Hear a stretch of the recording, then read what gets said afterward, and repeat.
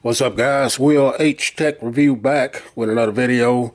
Today we're going to be using Samsung Dex on the Samsung Galaxy Z Fold2. I'm going to be using it with an external monitor that I have up here. I'm going to show you guys the monitor. There's the monitor.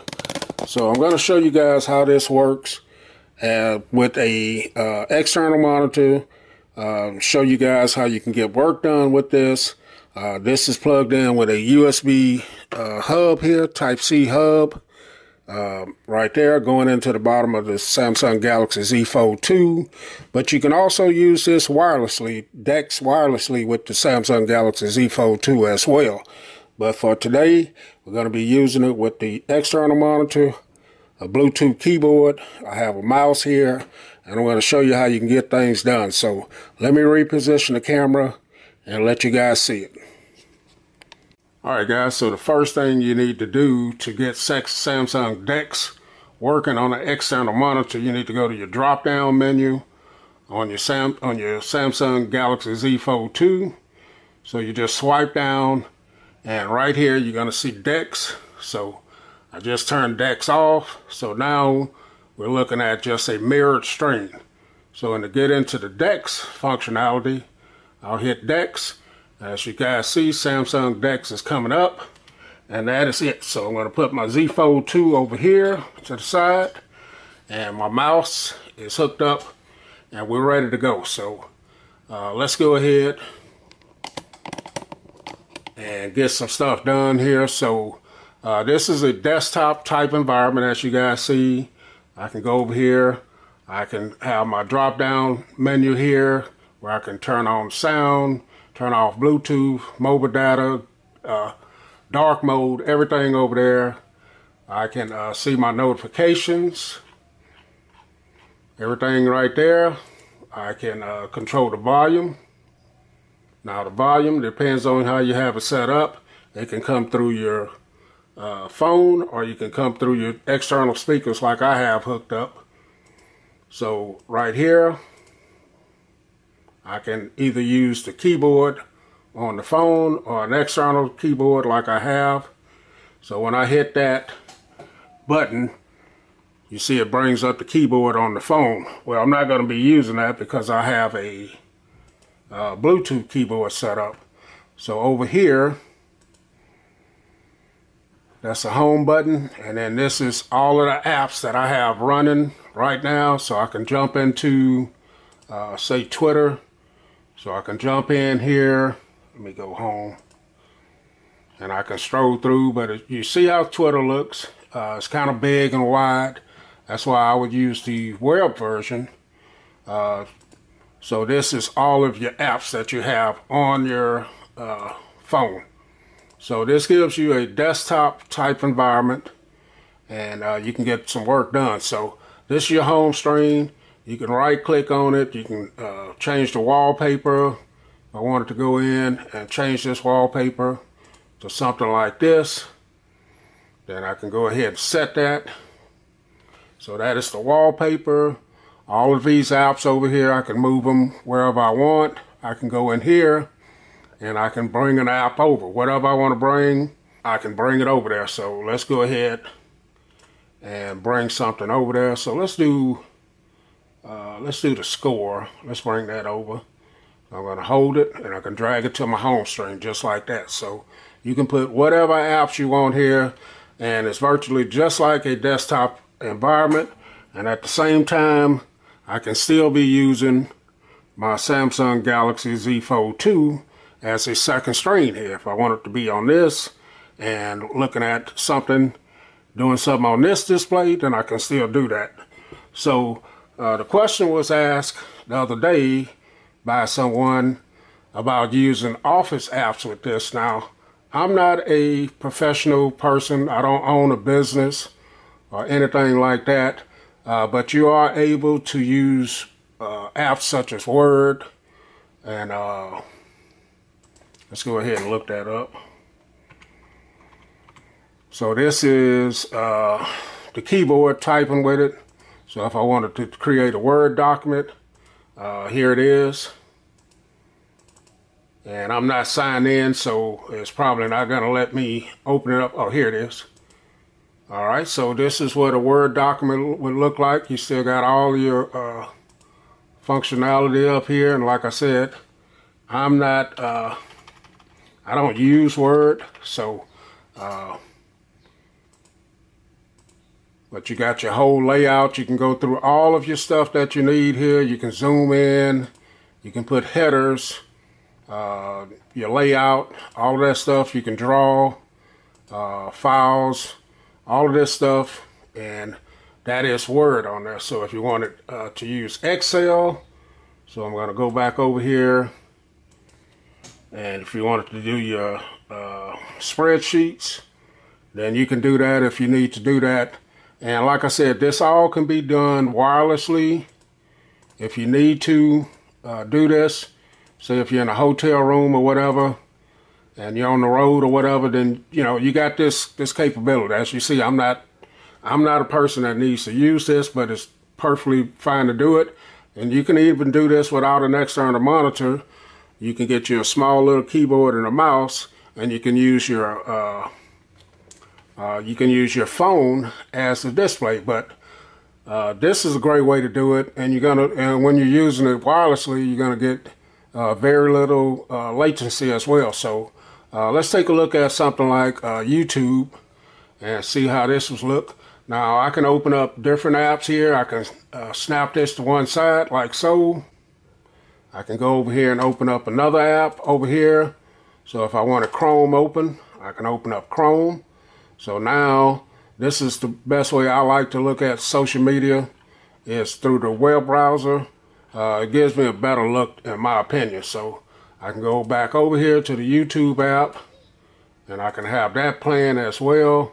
So let's go to my channel here,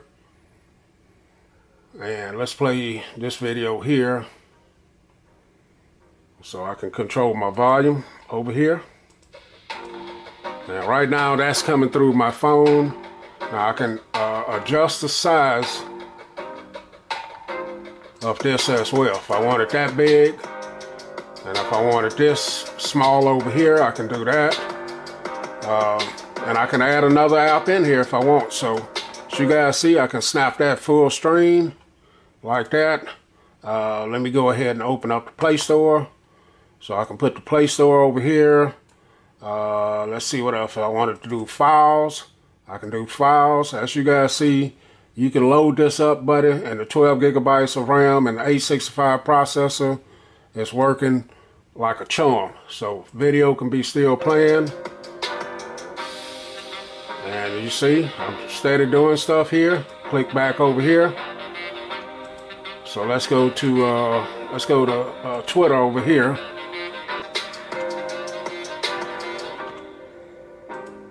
I'm going to go ahead and lower the volume on this down here at the bottom.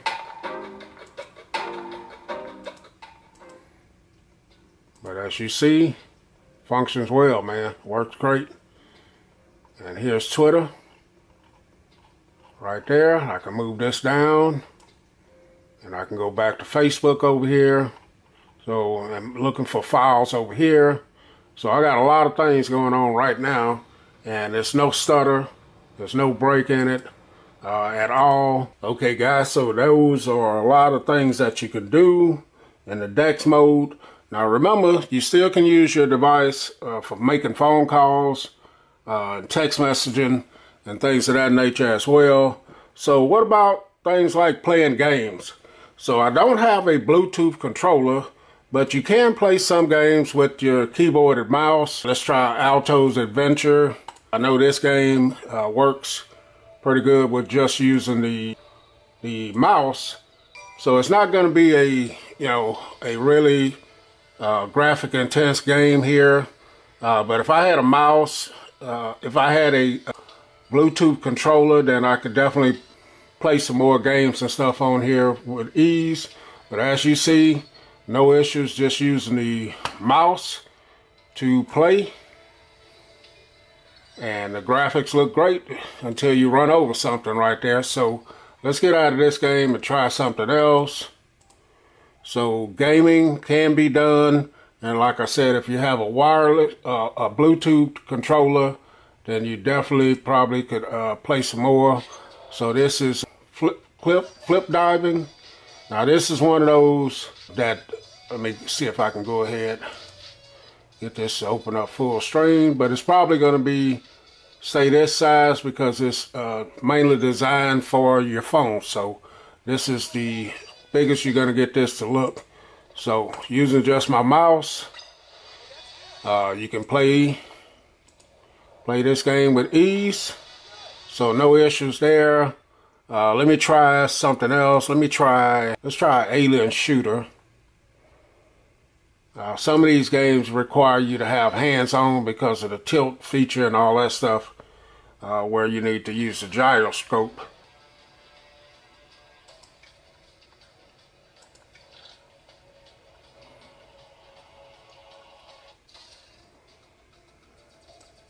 So yeah, I can control the little ship here with the mouse, so that is great. And it looked like it'd be a lot of fun playing it on this as well. That's the biggest you're gonna get the gameplay to look on here. Like I said, some of them are not optimized for this, so. But this looked like it'd be a lot of fun to play just using your mouse, and you can, you know, you can take care of your business here without, if you don't get killed.